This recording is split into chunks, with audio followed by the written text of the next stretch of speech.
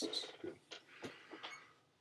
Okay, well, thanks, Tom, for allowing us this interview. We're very pleased and I'm very proud to have you as a cover story on Jersey Man magazine. I've done some background on you, and we'll get into that in a little bit. But the one question I wanted to start out with, and it's kind of like the 2,000-pound elephant that's in the room, so we might as well get it out of the way. Is this my real hair? Well, I won't do any hair jokes. You won't do any weight jokes, and we'll be in good shape. But the question I want to start out with is, what was it like replacing a legend in Harry Callis? You know, Scott and I have talked about this, Francie, because Scott, took over on radio. I took over on television. We've kind of just tried to be ourselves. I was with the Phillies from '01 through '05 as the pre and post game host, and I did 2 innings of radio. Then went to the Mets for 2 years to do radio full time, all 9 innings. And then the Phillies, in the middle of my contract, asked if I would come back to eventually take over for Harry when he retired. So Harry and I talked about it often, and it's true. I mean, many people have told me this. You just had to be yourself when the day came, and that's really what I've tried to do. I'm very different than Harry. There's no question, and he is irreplaceable. I still wish that he was here to call some of the games that these guys have played, because this is a great group. But I think Scott and I have both said that, we'll never, ever replace Harry, just as Larry Anderson never could replace Whitey. But we succeeded him. We were the next in line. And I think that's how we've kind of looked at it, that it would probably take some time for people to get used to us. And we just had to do the job the only way we could. And Harry and I talked about it too. And he said, T-Mac, you can't be somebody that you're not, because people will find out. And they will. I mean, there's no doubt about it. I mean, who I am on the air is really who I am as a person. I mean, I like to have a good time. I love the game. I've loved it since I can remember. Played it since I can remember. And I've just tried to, be myself. So you actually had some prep time, knowing that you would eventually be his replacement. That was the thought. Did yeah. that make it easier? I think it made it easier. I never really thought about it, because I felt like he was going to be around forever. I really did.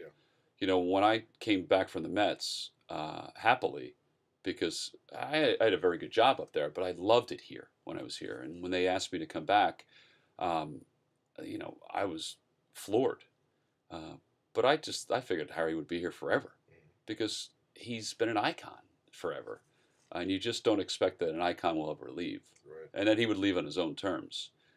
That would be the key. And so I never really thought about it. I just wanted to get better.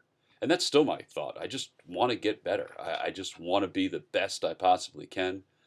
I want to, do this as good as I possibly can do it, because it's new to me. Had he talked about retiring? I mean, he had told me his youngest son, Kane, right, who is a wonderful singer. I mean, he's been gifted with Harry's voice. He was just starting college, my second year back. And I think the thought was, once he was done with college at the University of Miami, that maybe Harry would think about it a little bit. But that was really a brief conversation. I never brought it up, because I always wanted him around. We sat next to each other in the office.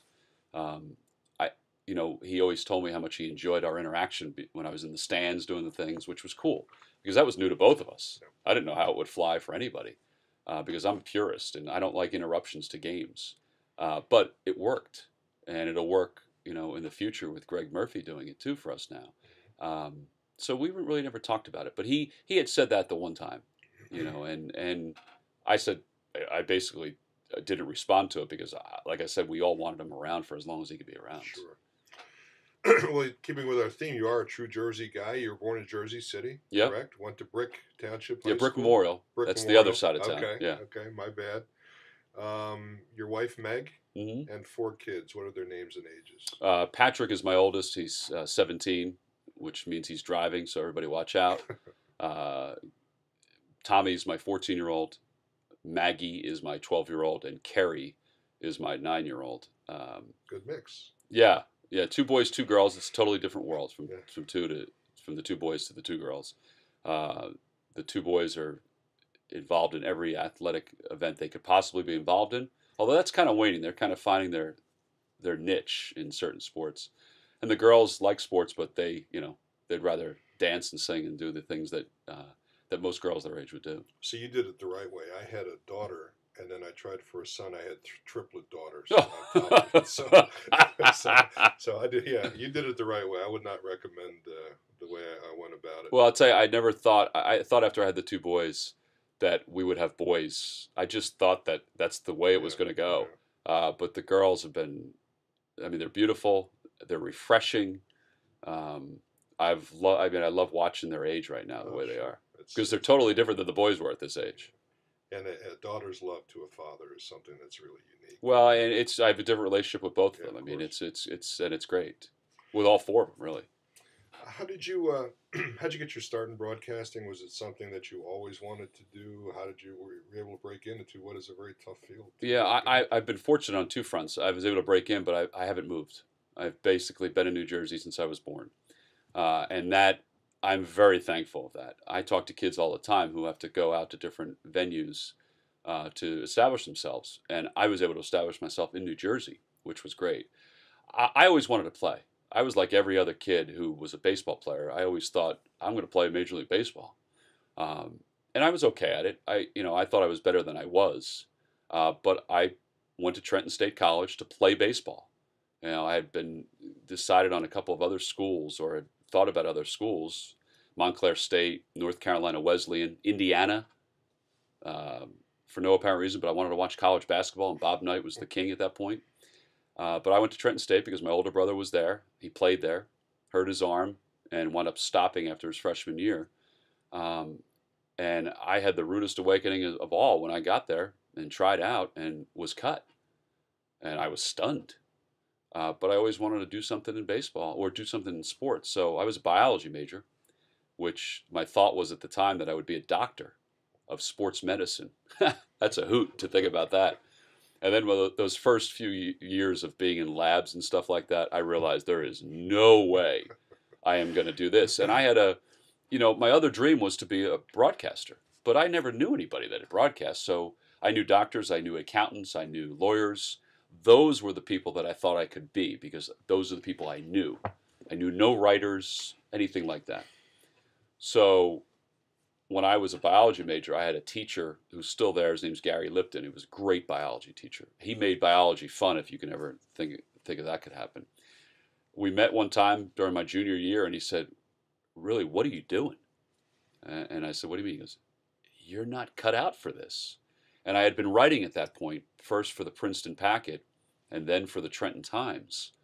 And I decided at that point that I was going to try to be a writer, and then eventually parlay that into possibly being a broadcaster.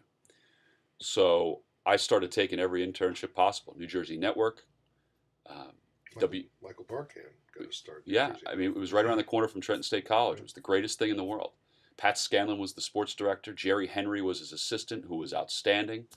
Bill Bowen, who produces the Yankee games, was one of the guys that interned with me at the time. I interned at WTTM, a radio station in Trenton that was 50 years old at the time. And I just started getting behind the microphone, holding the microphone, going out and just getting sound for people, doing sports updates on TTM. And from writing to doing those things, I had what I thought was going to be a great career. First, I thought I was just going to be a writer, and that was great. I covered the Phillies in '92 and '93 as George King's backup, and I was just fresh out of college. I switched from being a biology major to being a communications major the last year just to graduate, which I did. If I go back now, I can get a biology degree probably in a semester, which I wouldn't be good with that degree at all. But anyway, so I started doing little broadcasting here and there, and I actually did high school games on WTTM, baseball and basketball. And that was my first experience. And I had a buddy of mine, Harvey Yavner, who's a great writer, wrote for the Trenton Times, is just a wonderful columnist, wrote for the Trentonian as well. I did the Trenton Atlantic City game, and I remember being in the office because I was covering it for the paper too, but I did play-by-play for it. And he walked in and he said, "Hey, Boog," and they called me Boog because at the time I had a thick head of hair, and I looked like Boog Powell, playing first base. Still playing summer ball, playing different semi-pro tournaments and stuff like that. And I was starting to put on a little weight at the time. He goes, Boog, heard you do the game today. And I said, yeah. What'd you think? He goes, stick to writing.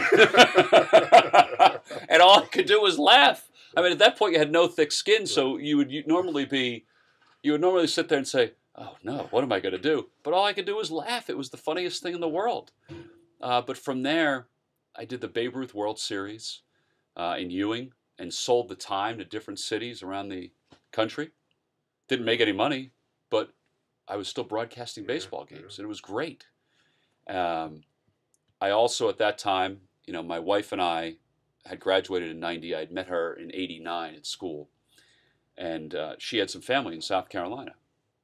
And I was writing for the Trenton Times. I was doing a weekly minor league story on Jeff Manto and guys like that. And there was a guy from Trenton State named Dave Lieback, who was Burlington County guy. He was playing for the Charleston Rainbows, the Padres single-A affiliate. Thought I'll go down and do a story on him, meet the rest of my wife's family. And I called the broadcaster at the time. His name was Rich Jablonski. I still talk to him. And I said, introduced myself, told him what I was doing, and said, listen, I'd really like to do play-by-play professionally. Can I sit in and listen to how you do the games? He said, sure. I got down there for a 4-game series. I not only sat in, I did the games with him. I did color. Wow. Then the last day, he let me do 2 innings of play-by-play. I mean, who would let you do that? Incredible. Were you able to capture it? I guess, because I went back in August, again, wasn't planning on it, and did 7 more games. I mean, if I'm the owner of the team, I'm going to let some guy from Jersey come in and do games in South Carolina. Demo tape? Was there a demo tape? That was it. Yeah. It turned out to be my demo tape. Yeah. So about that time, Trenton was, there was rumors Trenton was going to bring in a minor league baseball team. I was going to go to the winter meetings that December of 93 and try to find a job as a minor league broadcaster. I was just married. My wife said, okay, as long as it's close, I want to stay within reach of my family. My family was still down in Brick. My older brother had graduated from Trenton State a couple years before me. My younger brother was at Trenton State. So everybody was close. Well, all of a sudden, I started covering the story about the Thunder coming to Trenton. I mean, who would have thought that baseball would work in Trenton? Well, I applied for the job along with a buddy of mine to be the broadcaster and the PR director. I didn't think I'd get it. I got it. And all of a sudden, this AA team fell in my lap. Amazing. Left the paper, was the PR guy, had no idea what I was doing, but figured it out along the way, along with 4 others who were part of the main front office at the time in November of 93, and prepared for April of 94 for the Detroit Tigers AA affiliate to come to Trenton. Well, if you're the PR guy and the broadcaster for a team, you must have been logging some pretty serious hours. It was. We all were. Brian Mahoney, who works here at the Phillies now, is the marketing director, one of the director of marketing sales guys. He was our assistant GM. We're the same age. We hit it off almost immediately. There were 5 of us that were original, and then there were 9 of us that were the core of the front office. To this day, I can name every single one of them and know everything about them. And we were like a small business. I mean, we not only did our set jobs. I mean, I was the PR guy in charge of the community, all that stuff. But we pulled the tarp. We sold the billboards. We ran the business. It was like running a circus. And it was a great experience. But we logged a lot of hours. And how long were you there? I was there from 94 until the 2000 season. 94 to 96, I was the director of PR and media and the broadcaster. That's when I started doing their TV as well. And then in 97, I was hired as the assistant general manager when Brian Mahoney left to go to Norwich to run their AA team. So I became the assistant general manager, as well as being the broadcaster. And then did that through the 99 season and was going to go run another minor league team and give up the broadcasting totally. You know, I had, at that point, I was 32. My oldest son was, at that point, was 4, 5. My other son was just born. And I figured I got to get on my life if this isn't working. I had turned down two AAA jobs because I didn't want to move out of the area. Failed in my attempt to get a couple major league jobs, finished as in the top 10 of those, and thought, I'm not going to do this. I'm going to run this run this minor league team. And I was driving to sign the contract, and I called our owner, who owns the Thunder, who was going to own this other team. I said, I can't do it. I called my wife and said, I can't do it. And she said, then don't do it. And I decided to resign as the assistant GM, just did the radio, and then started my own radio show on a local ESPN station in Princeton, New Jersey. Did that for a year before my boss at the Phillies had heard the show and needed a guy to do the pre and post game show, and asked me to come in and try out. And I tried out in 2000 and was hired that off season. Interesting. Yeah. Everybody sees the when the lights go on, and what I'd like to get into is what's the life of a big league broadcaster really like? I mean, I know there's a lot of prep time. The travel is unbelievable. Go into some detail on what your routine is like, and do you get fatigued just like the players do? It's a long season. I mean, how do you go about it? It's interesting. People ask me all the time if I get tired, and there are times when I'm probably dragging, but I love it. I mean, my energy, I thrive off of what I'm doing. So, I do the baseball for the full season. Then I start doing the NFL once that's over with on radio. Right. And then I do college basketball. I do 20 games in college basketball. I mean, I'm a workaholic. I am. But I put it in perspective that a lot of times, if I'm home, I'm home. And my kids are my priority. But during the baseball season, we leave. I'll leave for spring training on the 28th of February, the day after my last basketball game. Be down there for a month. Come back every once in a while to see the kids.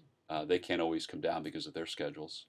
And the day itself begins in the morning when I get up at 7 to help them get to school. My wife does most of the work, but I do at least see them. And then I read.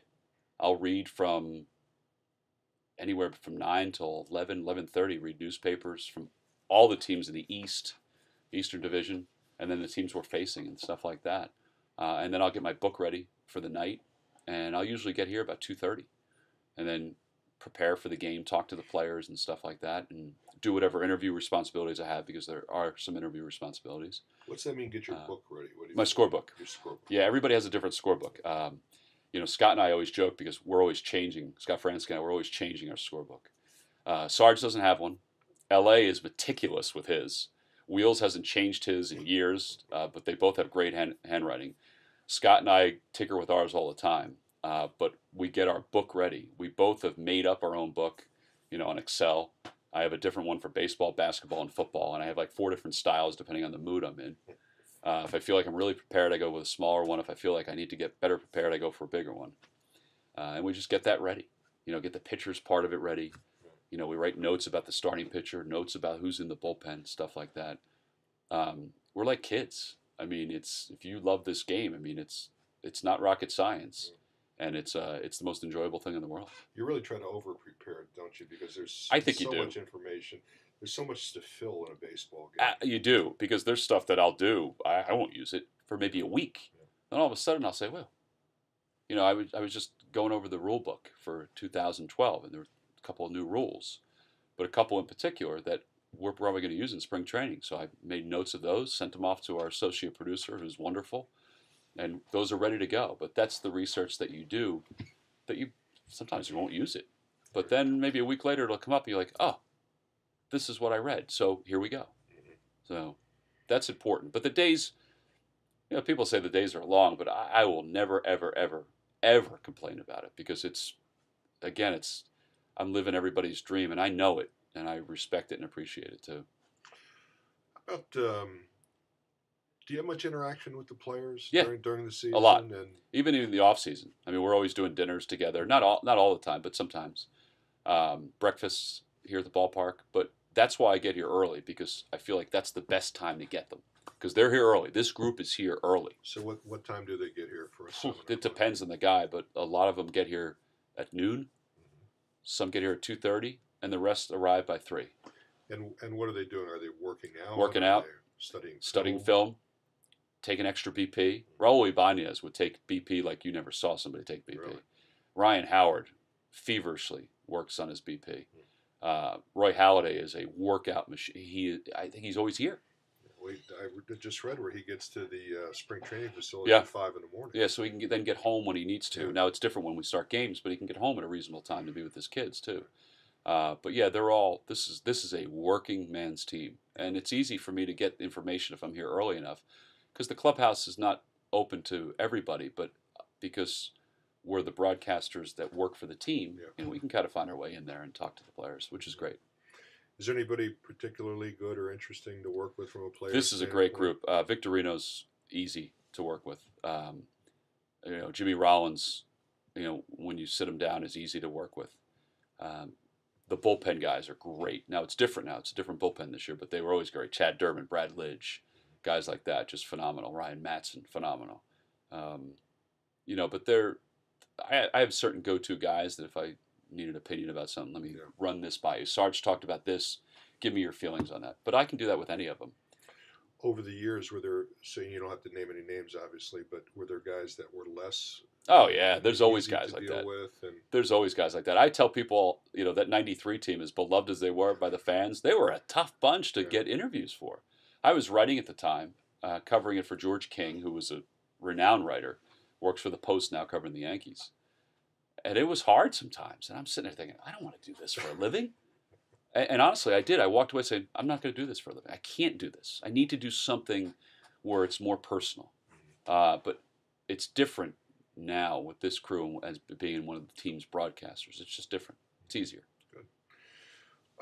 Tell me a little bit about your broadcast partners. What kind of relationship you have with them? Or do you have a special buddy that you kind of gravitate towards? Well, Fransky and I are probably the guys that are together more often than not. We play golf together.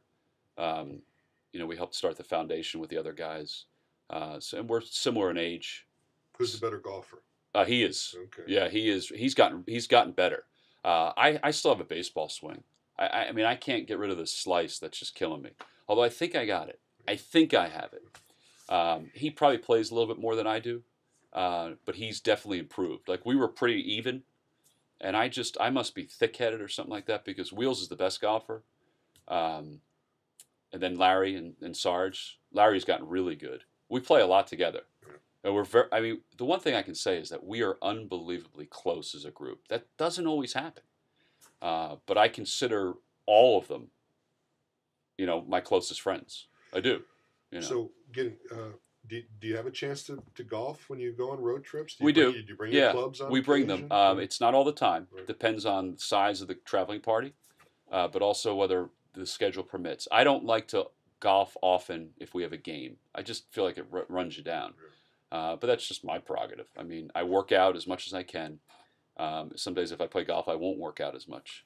But we'll play on off days all the time. In fact, every off day we're on the road, because we've had a lot of road games where we're off the last couple of years. We play. Yeah. If I don't come home, because sometimes I'll fly home if the boys have a game or something like that. But we'll play. Or if we're in a city for a couple of days and we have a night game, we'll play. Yeah. But we'll play early, so we're back early too. How about some of the other broadcast partners' personalities? I mean, yeah, they're all different, yeah. And it's great. Wheels is the senior guy, very particular in some ways, but is always there if any of us have a question about anything, because he knows everything about it. He's the only one who really grew up a Phillies fan. I mean, he grew up a diehard Phillies fan. Scott grew up a Rangers fan. I grew up a Mets fan. Sarge was a Dodger fan. Larry grew up in the Northwest. They didn't really have baseball at the time. He was a fan of somebody. I can't remember who it was, though. But anyway, so, and Wheels is like everybody's little brother, too. As strange as that sounds, he's the oldest guy, but we can always needle him a little bit. Like we made the wheels, the Chris Wheeler, the flathead. Fransky and I did this, and we brought it all around the city and did that. It was the funniest thing in the world. I mean, it was the greatest thing in the world. We have a fathead that is in the booth of him. Just people come by. We have 2 seats next to it where they take pictures of it. But he's great that way, because we could do it even on the air, and he doesn't blink about it. Sarge is what you see on the air is who he is. Yeah. He's a remarkable person. He's a great friend, and they all are. Why do you think Wheels seems to be a lightning rod sometimes for criticism?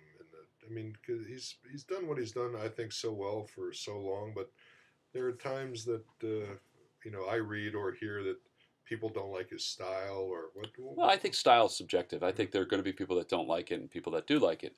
Um, you know, part of it may be because he's worked his way into a position of being an analyst, but he never played the game professionally, and that's kind of unheard of to a Yeah, certain that's extent. true. Um, but his knowledge is vast. I mean, he was very close with John Vukovic and Larry Boa, and he learned. I wish I had the retention that he has. Honestly, I mean, he's 25 years, 22 years older than I am, but his memory is remarkable. So, I mean, I think that could be part of it. Yeah. Um, I'm not saying that's what it is. I Hmm. mean, he's genuinely a really nice person.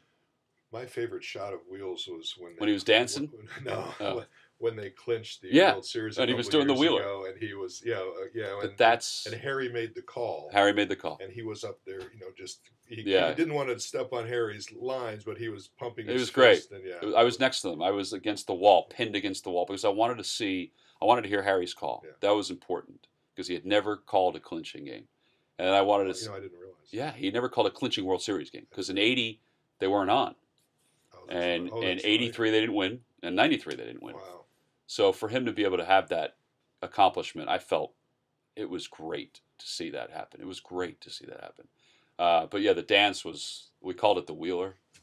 I mean, it was funny, and we all try to imitate it. And I think we've added our own thing to it. It's not exactly the way he did it, but it's still funny.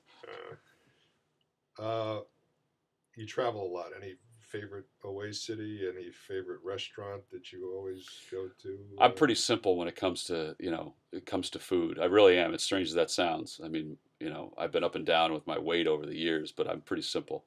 Um, It's tough when you travel. it is tough when you Yeah. travel. It's discipline. I mean, last year I had a really bad back injury that sort of precluded me from working out, and I put on weight. I mean, I put on about 30 pounds, which I've since lost, but it was you need to work out. But San Francisco is probably my favorite city to go to because the energy level of the ballpark itself. Really? Yeah, it's just incredible because they were good.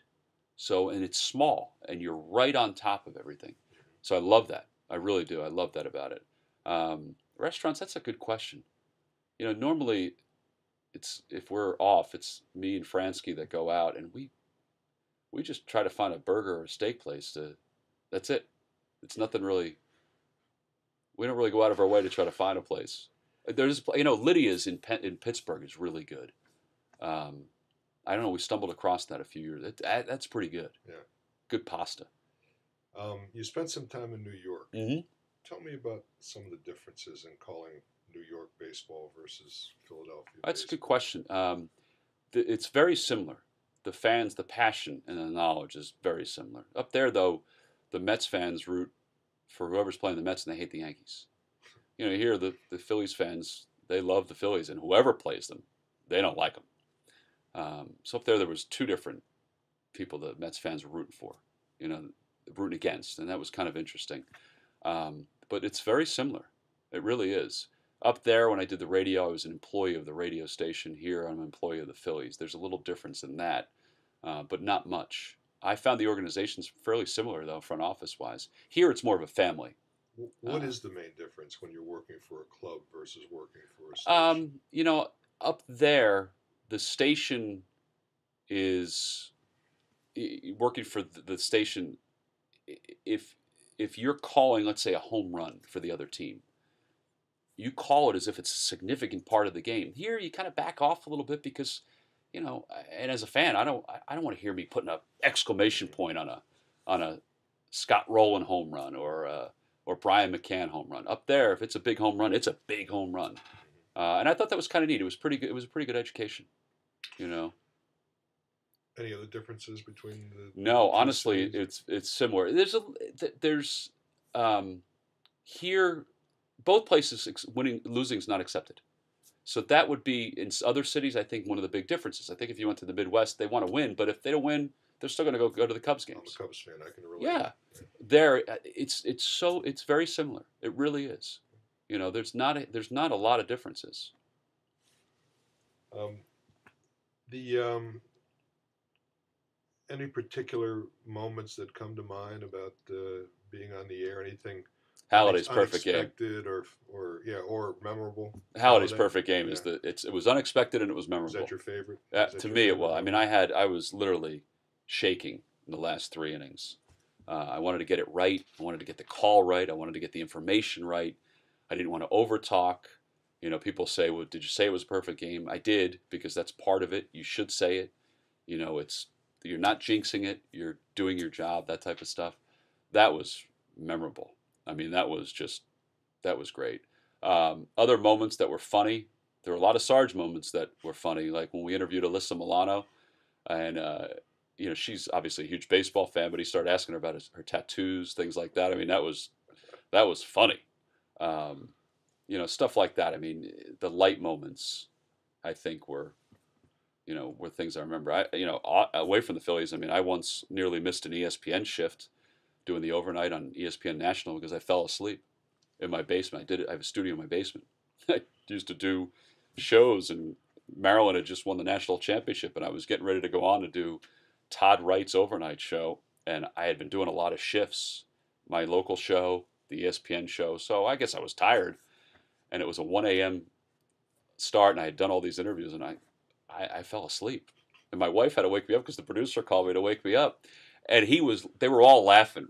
I mean, it was funny. Was it dead air? Or did No, no, no. I had done an interview that made it seem like I was beginning the show. I don't know why, but they just ran that at the beginning, and it was just. That's funny. Now I can laugh at it, but then I was panicked. But Getting back to the question about working for a station versus working for a club, and you luckily haven't had to do this much over your reign here, but say the club is playing poorly or just playing lackadaisical or making errors they shouldn't make. Are you held back from your no, criticism at all? no. I mean, I think that you have to draw. You have to. There's a certain line that you can't cross, and I think we all have it inside to understand what that line is. I can't really explain what it is, but I don't. I don't subscribe to the pounding, pounding, pounding. You know what I mean? I think that if Larry or Sarge were to say it, or Wheels, that's fine because they're the analysts. You know, Larry and Sarge played the game, so they know when something's done right or wrong. You know, I tell the story and try to describe it. Let the pictures really tell the story, and then let the fan kind of deduce what they want to deduce about the game itself. Yeah. I think that's important. But no, there's not. I think we all have a sort of an internal thing that says, all right, let's back off here. Mm-hmm. All right, this is something that you have to say because you can see it. Mm-hmm. Editorializing, I don't do that often, from one station to the other. But I think that, in New York, working for the station itself, I mean, it was a talk station. So you can voice an opinion, I think, there to sort of get a conversation going, even on the talk show itself, in the air itself. So, I think that's okay. To me, Larry Anderson seems to have his emotion. The life of Riley? Well, no, but I mean, it's when he sees something on Yes. the field, he just has a tendency to speak his mind. Yeah, I think that with very little muffler there. Yeah, and I think on radio he can do that more often because he's describing. On TV, I don't think it's as easy to do it. Like if an umpire makes a mistake, we'll say he made a mistake because you can see it. On radio, it's Larry's eyes that are saying, and he has that honesty that I think you need on radio. You do.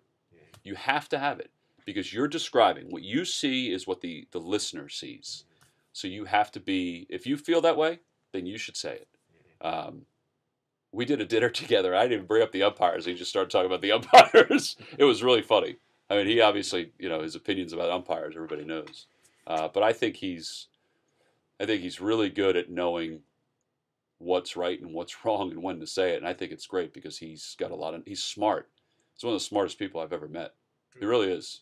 Whether it be crossword puzzle, just knowledge about things, he's smart. Do you, as a play-by-play guy, do you consciously call a game different on radio than you would on TV? Oh, absolutely. Or do you try to paint the picture more? I am a radio guy who has been doing TV now for football and basketball for 8 years. For baseball, this will be my 5th year. I did some in the minor leagues, but I'm a radio guy. And the first few years I did it, and even now there's times where I'll say, shut up, that you just can't talk as much on TV. You can't. On radio, you're talking, you're describing, you're letting some dead air in there to let the atmosphere fill. but you are describing. I find sometimes when I go back and do a game on radio that it takes me an inning or so to catch up because it's the speed of it. It seems slower, but it is faster. Um, football is one of my favorite things to call on radio, and I still do it. I do the NFL every week once the Philly season's over. That I don't feel like I miss a beat, but there is a description and a tone that's different. I sound different on radio than I do on TV, and I think that there's probably even more room for me to be able to not talk as much on TV, but that's part of just me trying to get better. Explain this magical ride that the Phillies have been on these last 5 Great. years. I mean, I'm sure, I can imagine, again, being from Chicago, following the Cubs, when they're out of it in July, it's got to be more of a burden on a broadcaster to try to inject life into a game, into a team that's is not going anywhere. You haven't had to deal with that. This team has been electrifying for at least the last 5 years. Well, and you can go back to 2001 when Boa took over. I mean, that's when it started. I mean, they were in the hunt for a wild card. And even that point, the games were important. They weren't as exciting as these games, but there was still something to it.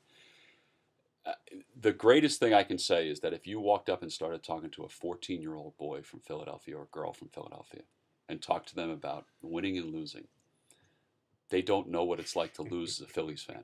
I mean, isn't that remarkable? Yes. That to me is remarkable. So, gentlemen, excuse me real fast. Hey, Jeremy. Tom McCarthy. Take some pictures. Okay. Real quick so we can figure out what we're going to set up. Are you opposed to going outside?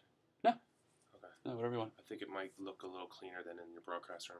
Okay. Because it's all packed up and there's not much there. Or the radio booth, you can look at that maybe too. It's up to you, but I don't mind going outside. Right. I mean, we'd be under the overpass because it's starting to spit a little bit. That's fine. That way we can at least, if the field wasn't covered up in white, I'd do the broadcast, but it's kind of hard to not see the white. Oh, yeah. That's fine.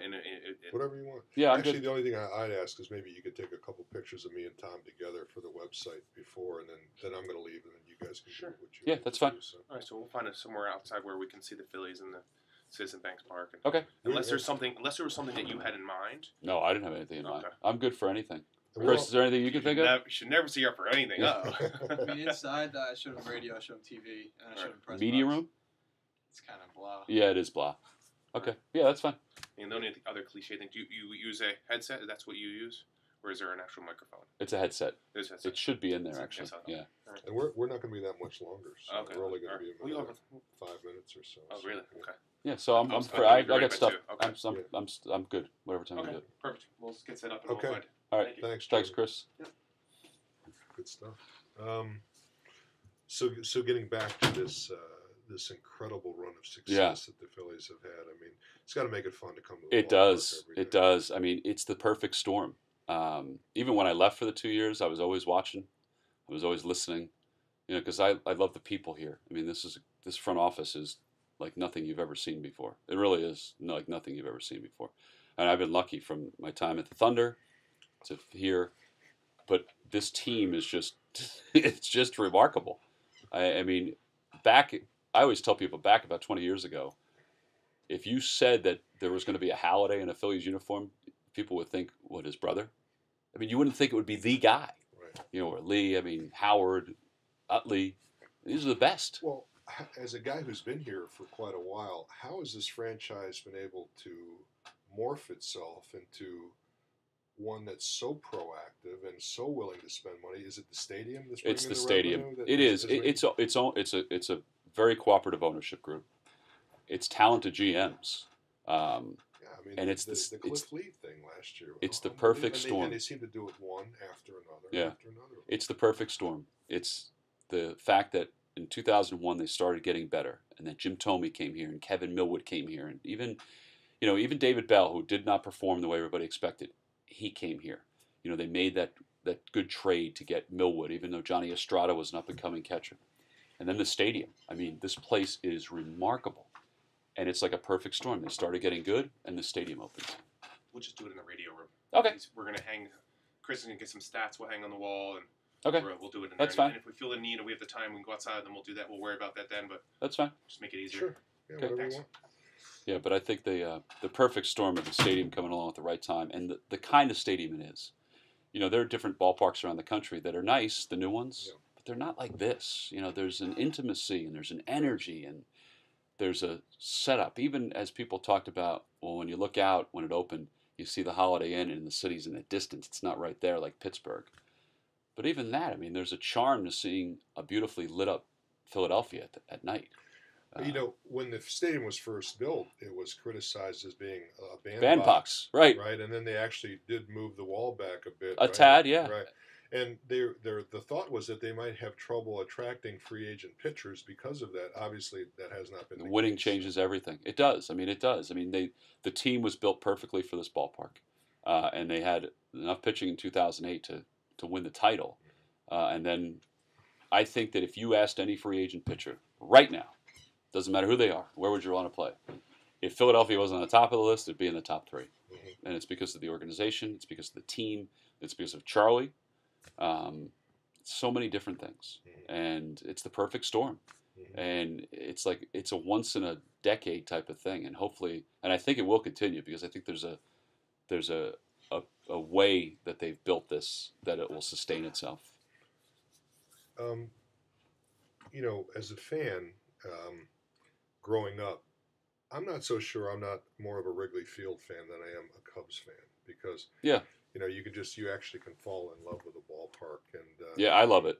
By the way, I root for 2 teams fervently, the Cubs and the Eagles, and I'm on a 152-year dry spell. So actually, people hire me not to root for their teams, but yeah, what do you think of some of these new age ballparks? I mean, I think some of them are great. I do. I mean, I love AT&T Park. PNC Park in Pittsburgh is outstanding. They just don't draw that well unless there's certain teams in. But if they win, they will. But to me, if you asked me my top 5 ballparks, they would go. You know, I love AT&T Park. I do. But Wrigley Field and Fenway would be in the top 5, and they would be up toward the top. Because I love the charm of it. I mean, I know that the seats are tough to sit in at both places, particularly for guys that are tall like you and I, but it's still to go and watch a game there. See, when I go to those places, I sense history. I do. That's it. I sense Babe Ruth being on the field. Well, even the neighborhood itself for both of them. I mean, the brownstones and just it's the history of it. You know, if you ask my boys who are young baseball fans what their favorite ballpark is, you know, they're both going to put Fenway Park in their top 3. My oldest one has gone to Wrigley. My 14-year-old hasn't. My oldest loved Wrigley Field. I mean, absolutely loved every bit of it. You know, and I don't know how you can't. If you're a baseball fan, I don't know how you can't. Tell me a little bit about Charlie. You know, it's funny that he and the team was widely criticized when he was hired because of his obvious somewhat lack of communication skills or polish or whatever. Polish. I think that's a good way of putting it. Yeah. What kind of a guy is he? I mean, and how has he been able to transform this team? And obviously, he's had a big, putting a team on the field is one thing. Getting them to play the right way is another. He's obviously done that. What do you think his? Well, I think he's been true to himself. To be honest with you, I mean, he hasn't changed one iota. He hasn't. Winning hasn't changed him. He's still the same guy. He was the same guy when he was a consultant for the Phillies as he is now. I think he keeps a relaxed clubhouse. Like, he doesn't panic. He never shows it on his face. He never shows it in his body language. And I like people like that because I think if you start to panic, then everybody else around you will panic. And these guys don't panic. I think he's smart, but he's gut smart. You know, the game of baseball is statistically driven, and he does look at stats, but he also decides in his mind and in his gut and his heart what he's going to do to make a move. I think he's tough when he has to be. He even said this year that he probably wasn't tough enough last year. Behind closed doors? But it's one-on-one. He will not bring anybody, take anybody down, undress anybody. Locker room meetings that he has? He has them. He doesn't like to have them that often because, as he said, and this is actually a good point, if I have them and they don't work, then the self-doubt expands. Mm-hmm. And I think there's some truth to that. He has a lot of one-on-one time. So if he sees a guy not playing up to his potential or hustling or doing whatever he's perturbed at, he's more than likely to bring him in his office and talk. Almost immediately. Yeah. Or he'll talk to them as he's walking around from locker to locker because he does that often too. I think he's, like I said, I think he is who he is. You know, he hasn't changed for anybody's sake. Mm-hmm. Sometimes that doesn't help him, but most times it does. Mm-hmm. And he and I have become very close. I mean, we do a TV show together that we have a good time doing. And I'll tell you a quick story about him. You know, I do a baseball hot stove dinner every year for the high school baseball team in my town. It's my way of kind of giving back to my boys.